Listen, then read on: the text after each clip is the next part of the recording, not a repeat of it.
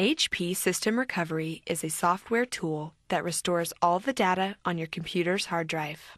Recovering your hard drive can be useful when the computer has been infected by a virus, when system files have become corrupted or deleted, or when you want to erase all of your software and start over. View this video to learn how you can use HP System Recovery to return your computer software back to the way it was when it was first purchased. Before you get started, it is a good idea to remove any hardware devices that did not originally come with the computer. Disconnect printers and remove any external storage devices. Leave the keyboard, mouse, and monitor connected. If you added any additional internal components such as a hard drive or graphics card, then these should be removed as well. If you can open Windows, then you can start a recovery from the Programs menu. Click Start, All Programs, Recovery Manager, and then click Recovery Manager again. A user account control window will probably open. If so, click Yes. A Recovery Manager window opens. Click the System Recovery link in the first section.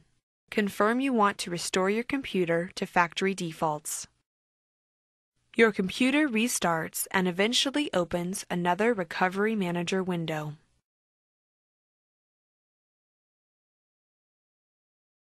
If Windows cannot open, turn on the computer and repeatedly press the F11 key about once every second until you see the text, "Windows is loading files."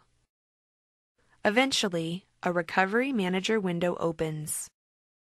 In some cases, the recovery information on the hard drive may be missing or damaged, such as when a hard drive is replaced. When this happens, it is necessary to use recovery disks to recover your computer. To start a recovery using disks, turn on the computer and insert the first disk into the CD/DVD drive.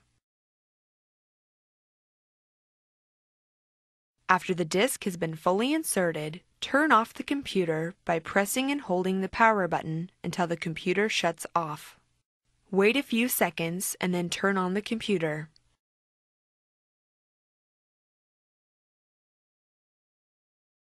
Eventually, a Recovery Manager window opens. At the Recovery Manager window, click the System Recovery link in the first section. If you are recovering using disks, select Factory Reset. You might also need to click Next depending on the type of disks you are using. The next Recovery Manager window opens.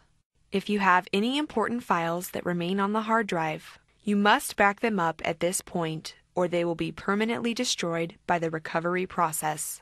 If you have not yet saved your files, select Back up your files first to go into a series of screens that will help you back up your files, if it is possible to do so. Follow the on-screen instructions to finish backing up your data. If you cannot or do not want to back up your files, select Recover without backing up your files and then click the Next button. Click OK on the warning message if you would like to continue. The recovery process starts. This will take a while to complete. If you are using recovery disks, the process can take over an hour and you will be prompted to insert more disks if you have more than one disk.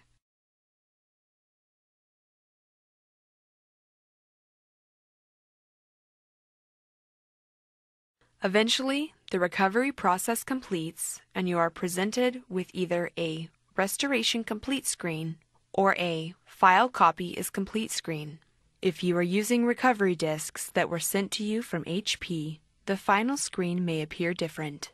Click Finish or Next, depending on which button is shown. The recovery process has completed. Now, the computer will restart and begin the Windows setup process. After recovery, your computer is more vulnerable to security threats. Make sure you have security software installed before connecting to the Internet. Once your computer is secure, connect to the Internet. Do this before installing other software in order to get the latest updates to your system. After connecting, open your security software and get the latest updates for your security software, especially updates to virus definitions. Open the Windows Update tool in the Start menu to get the latest updates for Windows. Open HP Support Assistant to install the latest important updates from HP. Now that your system has been recovered and updated, you can reconnect and install devices that were unplugged previously.